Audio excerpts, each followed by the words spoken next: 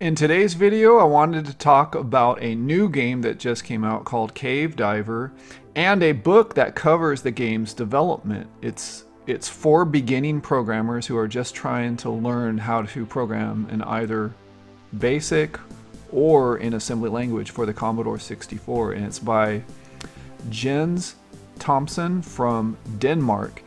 But before I get into that, and I'll get into that soon, I wanted to cover a few news items. And the first thing I wanted to talk about was Derek Morris's new book, Retro Game Dev, 64 edition, volume 2, is back in development for the Commodore 64.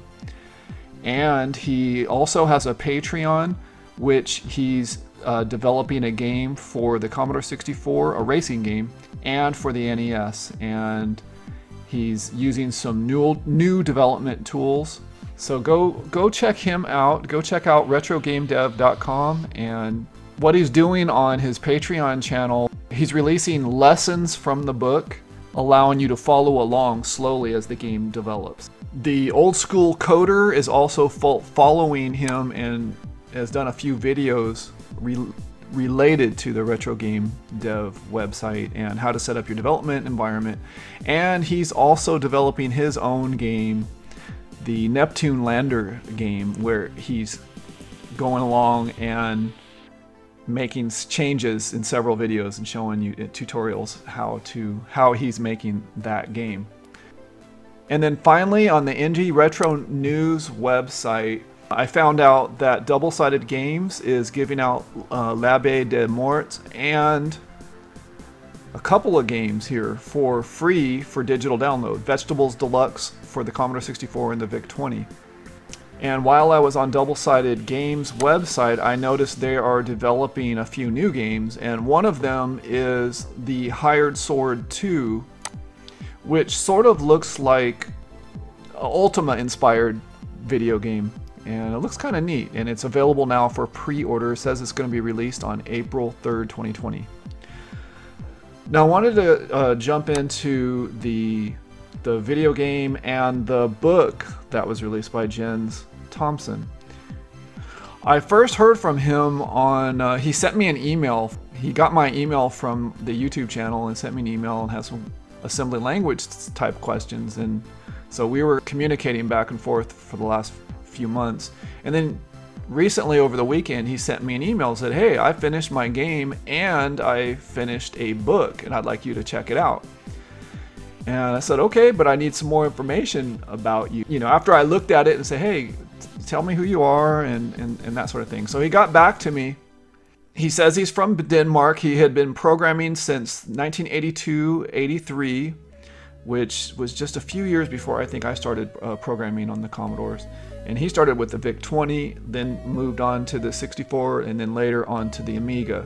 And he programmed in BASIC and then got into assembly language.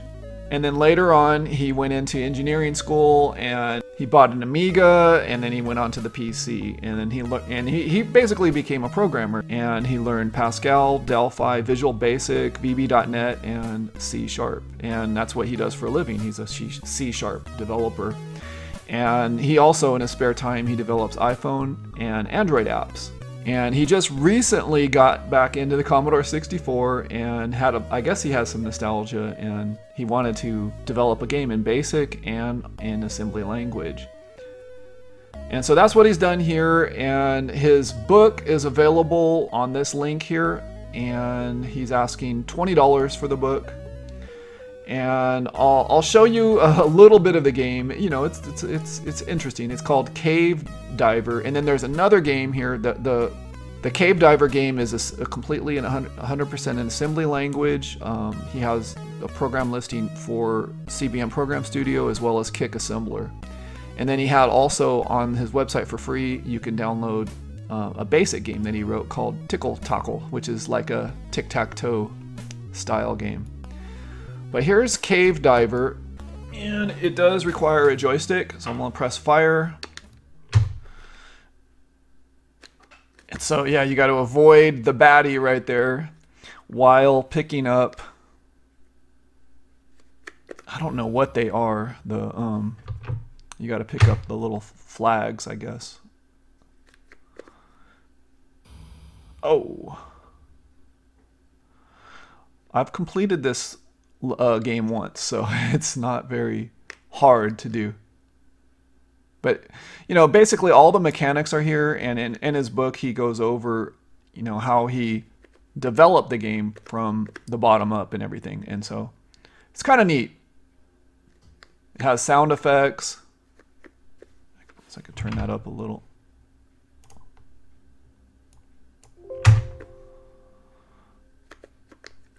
The fire button does nothing in the game other than to start the game. And so you collect all the artifacts here, and then you go through the, I guess, you touch the little thing at the end there, it opens a door and you can go through, and then the game at that point ends.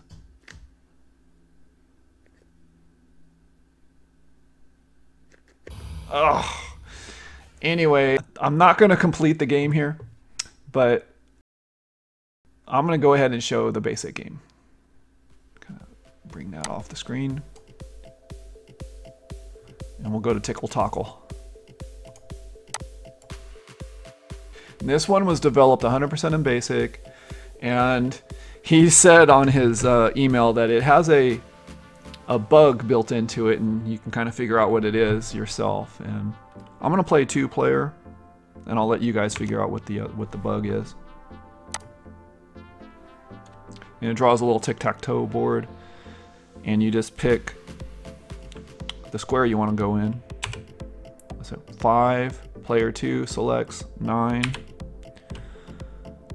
player 1 selects 7,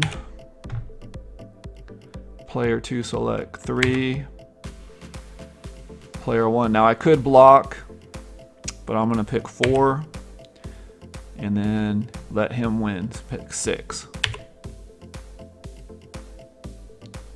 It's a very simple game. You can kind of go in and take a look at the source code and take a look at the program listing.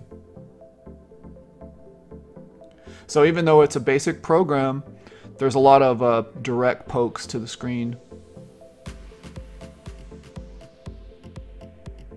I know, it's kind of listing by there fast. So anyway, that's Ticle Tocle and Cave Diver. I'll put the link in the video's description, and maybe you can go check it out. Here's a quick look at a couple of pages from the book.